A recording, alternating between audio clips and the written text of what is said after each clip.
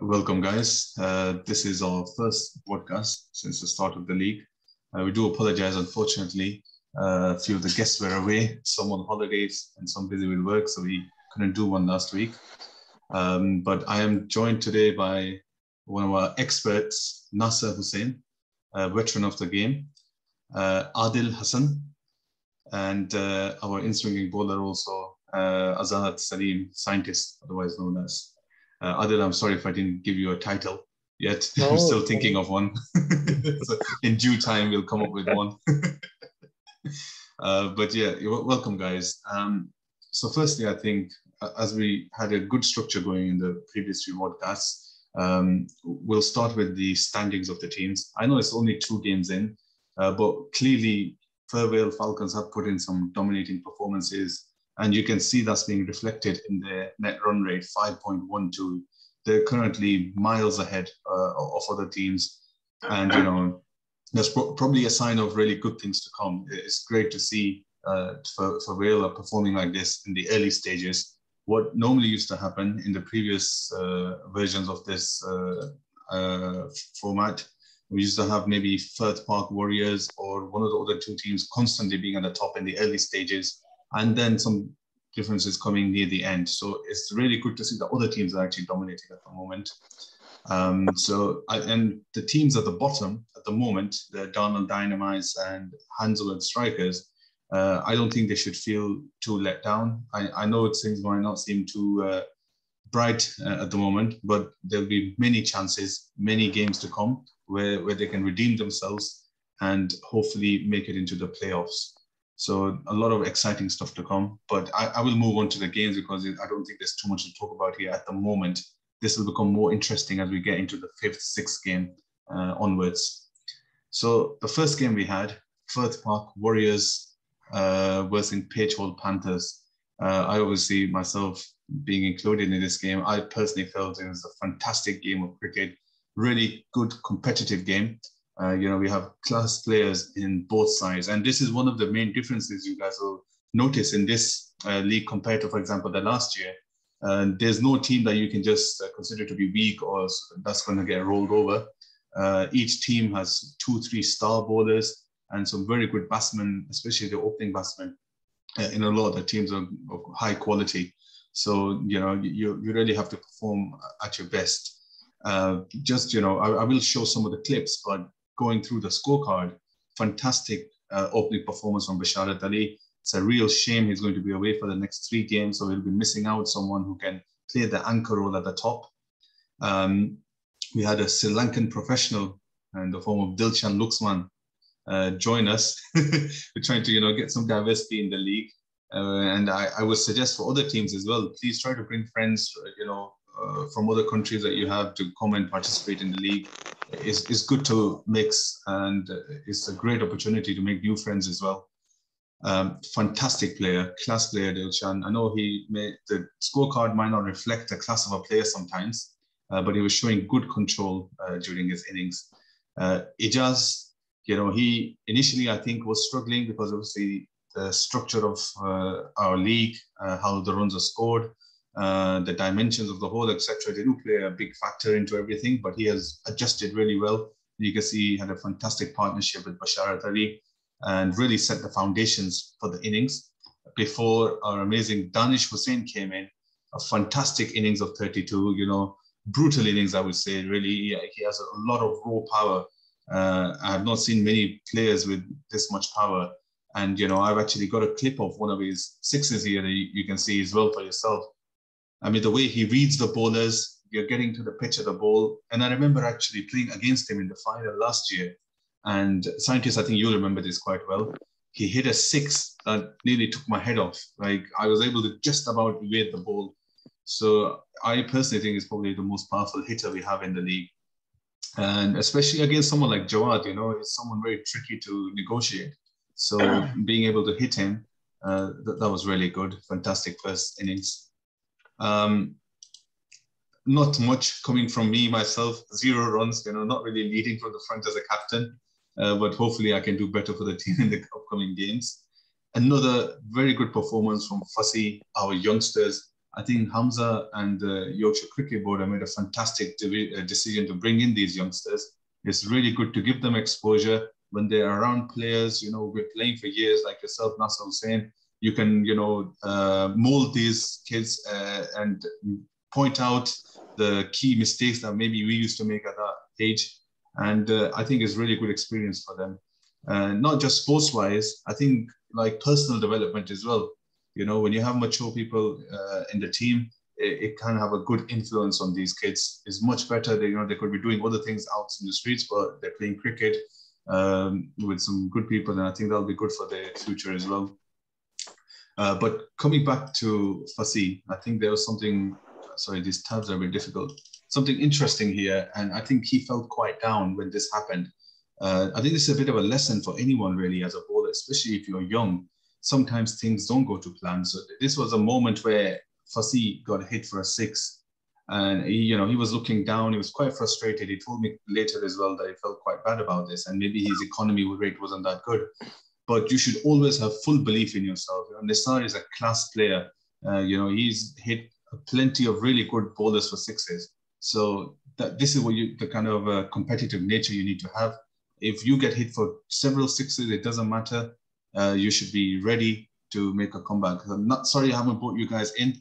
Now I think it's a good time to bring you guys in. Nasser Hussain, what would you like to say for someone who's in this situation that's just got hit for a 6? What kind of advice would you give this person to do in that moment? I think the example is in front of us, to be honest. I think what Fassi has done is when he got hit for a 6, you didn't see that he was, nervous. I think one thing he did that, he remained calm. He didn't panic or anything, and he stuck to his line and length, and we got a wicket of a great batsman like Nisar. So It's a great lesson for all the youngsters out there that you still have to remain calm no matter what. Obviously, that's what the batsmen obviously want to do, is they want to, get you off the line. So once they hit you for a 6, Nisar expected him to bowl a wide or bowl a half volley or bowl a full toss. And, for him to dispatch him for another boundary. But one thing I like about Fassi is, not just Fassi, I mean, if you look at other youngsters like Rehan Khan, Abu Bakr, talented cricketers, and one thing I like about them, they remain calm no matter what situation they're in. So that's one thing I like about Fassi. Scientists, you being a bowler yourself, if you get hit for a 6, I mean, what's normally going through your head? Is there like a certain bowl that you have in your mind that if I'm going for a 6, this is the bowl I'm going to definitely bowl the next time? How do you deal with this situation? It depends, doesn't it? I think every bowler is slightly different in the approach that they take once they get hit for a 6 or a boundary. Of course, it does put you under pressure. And, your main, thinking after getting hit for the 6 is, I want to, cartwheel this guy's off stump out of the ground. That's the thinking I'm sure every bowler has. But you have to read the game situation, and you have to just go to your strengths, whether that be a slower ball, whether that be a wide yorker, whether that be whatever it is. Just go back to basics, get the momentum back onto your side, because in that moment when you've been hit for the boundary, the momentum is with the batsman. So chances are that he'll be looking to attack you again. So I always say to any of the youngsters, if you are getting hit for boundaries, go back to your basics, go for your stock ball, whatever that stock ball is. Every bowler has their different stock ball, and be confident in your stock ball and in the abilities that you possess, because you're talented enough. You've done it before, so just back yourself. Don't overthink it, and just stick to what you can do best. And 9 out of 10 times, chances are the next ball will bring momentum back onto your side, or even better, it might get you a wicket. Okay, thanks for that, scientist. This is the final key moment, and I'm really sorry. There's a lot of things to consider, and we don't have that much time. So sometimes I do skip over some performances from people. But I felt like this was a key moment. 5 runs needed off the last ball, and as a bowler there, Zishan storming in, and to be honest with you, I was stood there and I was thinking wide yorker, 100% he's going to bowl a wide yorker consistently. Whatever he's been bowling, this is what's coming. And, he actually does. And I felt like that was a really good Yorker, just slight mishap. And this is an example of how the game could be unforgiving towards a bowler already. It's a matter of millimeters. And, a bit of commotion there. Obviously, the bowling side arguing that maybe isn't a wide, it hit the inside of the corner, etc. But it is a wide, and at the end of the day, you have to respect, the umpire. But then after that, look how he adjusts here. He adjusts the line of length. Maybe Jawad is thinking it's going to be another fuller Yorker length over there, but he adjusts the length, and what a fantastic catch coming back at him. I felt like a really good competitive game of cricket. Maybe not enough credit given to Jawad, who played a fantastic innings here. So that was really good there. Thoroughly enjoyed. But yeah, Adil, would you have done anything differently in this situation in terms of like the field set, being a captain yourself? 5 runs to defend. Would you have done something to put the batsman off, or would you just stick with your normal set of fielding and not really try anything weird at the end? I think from a bowling perspective, for me personally, I'm not as quick as Ishan, but I would have always stock ball to a left-hander as a cutter and try to take it away from him. But I think what Zishan did there was bluff Jawad, actually, because he was definitely expecting a wide Yorker just like before. And instead, he went for a risky, just slightly short ball, which paid off in the end. And he's a very experienced bowler, so I think credit to him. The only other thing which I think was missing here was if you hit it on the side wall, it's only a 2. So possibly another fielder could have gone back, or even all 4 could have been on the boundary line, actually. As we'll see later on in the Pittsmore game, they actually put all fielders on the back wall for the last game. So I think that's the only thing I would have personally done different, but nonetheless, Firth Park won in the end, so that's all that matters. Yeah, fantastic. Nasa, I saw you raise your hand there. Go ahead. Yeah, so my question to Adi is, would you have done would you have done anything differently if you were Zishan Karamat? Or, would you have varied your pace, or would you have stuck to your line of lengths? No, I definitely would have. My stock ball's a cutter to a left-hander. I don't want to give my stock ball away, but to a left-hander, it's always going to be a cutter. So I would have definitely gone for a cutter and backed myself with that. But each their own, like as I said earlier, every ball is different, and that's what he did. And also, just going back to Fassi, what's very unusual is for his age as well, coming around the wicket. It's so hard to control the ball when coming around the wicket. I've done it myself, and I struggled a lot. So big credit to him for doing that, especially at his age, being under 15. So just a shout out to him there. Yeah, definitely. That was really fantastic to see. And obviously now coming on to, I felt like this was the game of the day. Definitely, I think all can agree there. Objectively speaking, it was really a fantastic game to see. First I want to point out really nice shirts by Burngrave. They look like strawberry ice cream to me. I was pointing out this to Hamza, but nice kid, very nice kid. So I think firstly, batting performance. Pittsmore coming in, clear favourites. They have a very, very dominant side. I know Saqib wasn't present in this game, which clearly, played a huge role because he's someone who can stabilize the innings and play the aggressive role at the same time. But what I can see here from this innings, and especially in this, from this match and in the second innings of this match, is the lack of communication maybe between the batsmen and the lack of running initiative, There's too much temptation in some of the team members to maybe just whack the ball straight down for a 6, rather than having a good communication with the non-striker and trying to run those singles. And that is, I would say, the key part of indoor cricket. If you're unable to do that, when it comes to those clutch moments, especially in the qualifiers, you are going to be struggling a lot.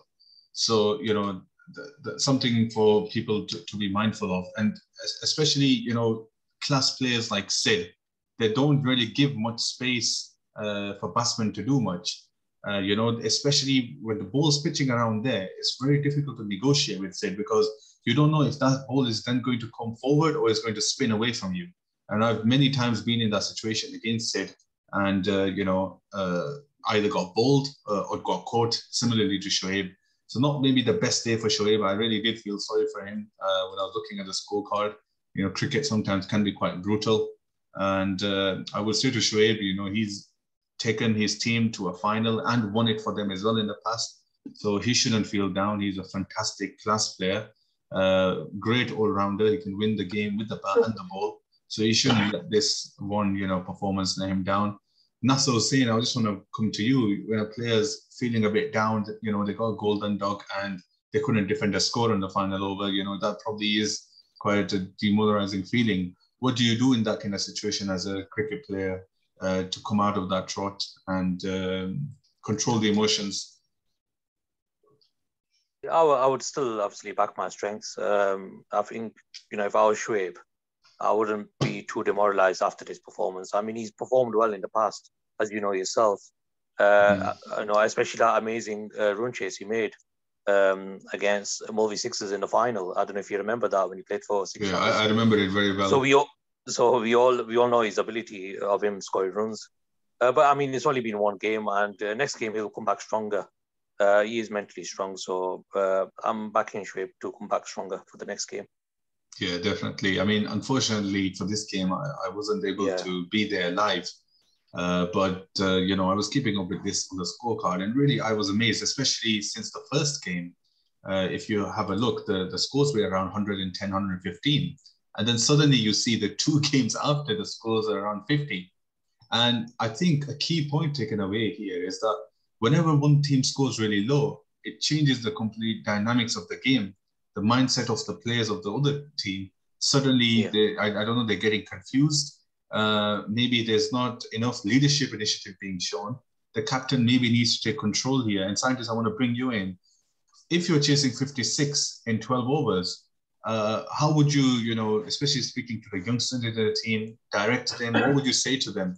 How do we go about this chase in the most constructive and meaningful way?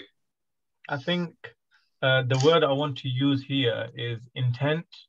What I mean by that is it is a low total, and it does give you the option to maybe take just a teeny bit longer, but you don't want to go too far down the line, as what Burngreave Tigers did. They made it very difficult for themselves chasing such a low total. I know they've got a few players, Zain Ghaznfar, a bit out of nick, sent up the order just to have a bit more time in the middle. But it's also about intent, just being positive and not just getting into a shell. Keep playing the strokes that you played in the past and stay positive, run well between the wickets, and you'll make it. But I think it's when you just get bogged down into the moment and all that pressure's on you, you're not performing, and you get into a bit of a shell. So what I would say is, for obviously future endeavors, obviously if you are chasing a low total, be sensible about it. There's no need to be reckless, but be positive in your intent is the way that I would go forward. If the ball is there, if a bad ball is there, put the bad ball away. Don't just see it as opportunity to take it easy. Still play the bad ball on its merit and keep that positive intent going. That's the way I would say to my team. Yeah, thanks for the points there. Adil, I saw you raise your hand there. Go ahead. I totally agree with Azah's point. But I think the one difference in this low-scoring game compared to the other one is every single bowler in the Pitsmore team can bowl. So let's give a huge amount of credit to the 2 left-armers in the team, Hamza and Jawaz, who actually set the tone for them. So I think that's just a point I wanted to add, that I think the Pitsmore team deserve a lot of credit for trying to defend that score, because it was very low and they didn't give up. They fought right to the last ball, and that's what we love to see in this tournament. Yeah, great point there. And this is one of the reasons Pitsmore are favourites in the eyes of many of the teams, to be honest with you, is because of mainly of their bowling attack. They have, and this is why the league has improved so much. I remember in the early stages, we have 10 minutes left, so we'll have to hurry through. But in the early stages, I remember each team used to have 1 or 2 good, solid gun bowler. And then, you could exploit the other bowlers that go after them. But we don't have that anymore. Now you have to really play carefully and negotiate with all of the bowlers. So since we have 10 minutes left, I didn't even realize the time was going so fast. I think the key thing we need to discuss here, or worth showing to our viewers, is the man of the moment, Saeed Rahman. And what a fantastic performance he had, you know. I felt like one of the best innings I've seen in this in the various different cricket arena leagues that we've had. And I was speaking to him actually afterwards. And, you know, one thing that people don't talk about enough is the batting talent of Saeedur Rahman. I know he hasn't performed too well in the previous two leagues, but he's someone who thinks and bats. And that the think is a key word here, to be honest with you. A lot of batsmen go in and they just play the ball once it's come out of the bowler's hand and don't think where he's going to bowl. But Saeedur Rahman is definitely someone who likes to anticipate what kind of ball is coming. And when I was speaking to him after the game, he said he's observed the way Shoaib bowls. And on that particular day, he was bowling shorter balls. So on the very first ball, he was actually expecting that ball to be short. And, you know, you can probably see that from the way he plays this first initial shot. Having that mindset as a batsman really gives you an edge over the other bowlers. And I was watching an interview, I remember, of Steyn when he was talking about Tendulkar and what differentiated Tendulkar from a lot of the other batsmen that he's bowled to. And he said it was Tendulkar's ability to anticipate what the next ball would be. So, you know, that's really a sign of a great batsman. Scientist, I know you raised your hand there. Please go ahead. It'll be a quick one. You know, in the years we've played with Sid, he's never been one to make a celebration. But if you look at that last delivery when he hit it for a 6, look at the bat drop. Just look at the way he drops the bat and he turns around and he walks off and he's like, easy peasy, I've done this before. Just shows how much it means to a guy like him who doesn't do that much celebrating when he takes wickets or takes runs. Fantastic. Yeah, fantastic to see. I'm really sorry, guys, but we'll have to be quite quick in the analysis of the last few games. Adil, I'll let you take over to discuss your game. If you could give us like an overview. I'm sorry, you probably have 4 to 5 minutes to do it. So, if you could just briefly summarize what you thought were the main points. Do you want me to share my screen or do you want me to just do a quick summary? I'll pull up the scorecard and you can do a summary. I think I'll be better at this point. Yeah, that's fine. So in our game actually, so if you just scroll up a second, Adnan, so I can look at the scorecard. Yeah, so Lane Top Lions put on a very unlike them performance, 53 for 7. So you've got to give a lot of credit to the Darnell boys. I mean, I didn't play in this game. I rested myself for Yusuf Bhai, which I'll talk about in a second. I thought it was a thoroughly good bowling performance, really good. Everybody sharpened it in the field. Yusuf Bhai has been an amazing addition to have him in our team. So that was great. In terms of the batting, if we go to the Darnell Dynamite scorecard, I guess the pick of the boys were Zain Wasim and Nasser, the rest all under one figure. I think we were very disappointed not to be able to chase 53 runs. Those 2 points should have been in the bag. I wasn't too pleased, but we'll go again. The boys will definitely go again. But nonetheless, I think we've got to give a lot of credit to, Saad Bashir. I think before this game, Nasser was telling me about how good he actually was and how much he does swing it.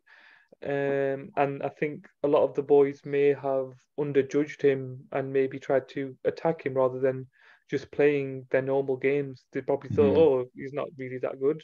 Not as in not good, but like maybe I couldn't target him. But you can't target him. He bowled on the money. He did his job.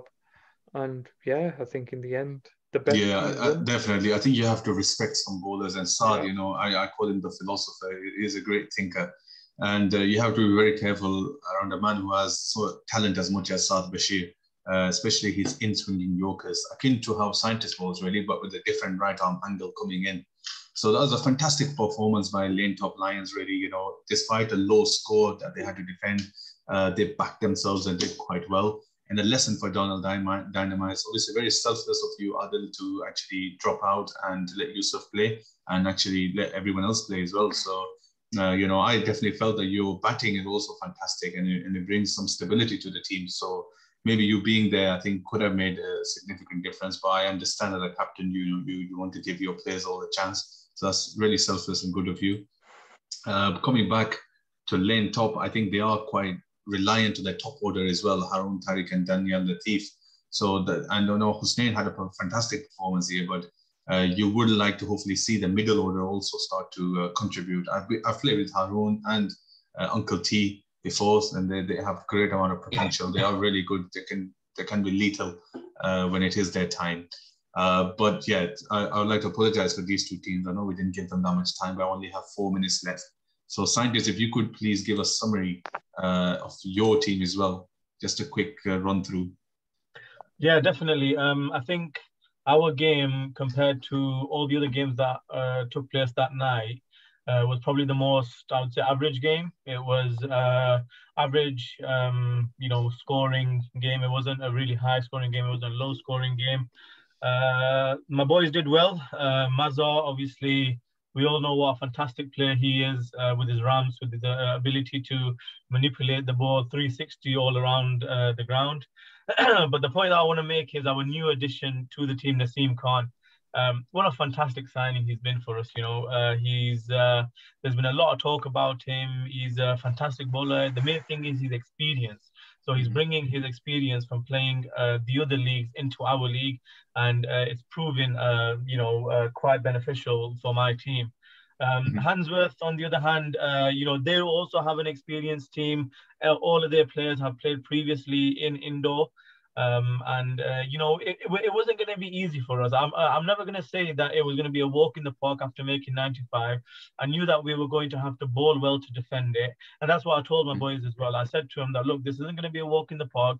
We have to make sure that we put 100% into every ball we bowl, and we make sure that there's no sloppy fielding and everyone's on it at all times. So really good performance. Just happy to, 2 matches, 2 wins. Top of the table, and we just hope to keep that going for the remainder of the tournament. Fantastic, thank you very much, and very well summarized. Great performances by both teams here. I know maybe Handsworth fell short, but they do have some fantastic players here who I think will, pose a threat to a lot of other teams. Talking about, Iftikhar of Rose, who I've seen play some fantastic innings in the past. And Majid, I still remember, I think he picked up a 4 or 5 in one of the games in YMA. 5, yes. I think that's still one of the best figures in all the editions of this game. So that's fantastic. Really strong team. But yeah, really wishing the best to all the teams. Do forgive us if we, took a bit too long here. This is the first one coming back into the season, so we'll try to have a bit more structure in the coming Vodcast, sorry. But yeah, thank you very much, scientists Adil and Nasser Hussain, for joining me here. It's been a pleasure having you. No problem. My pleasure. My pleasure.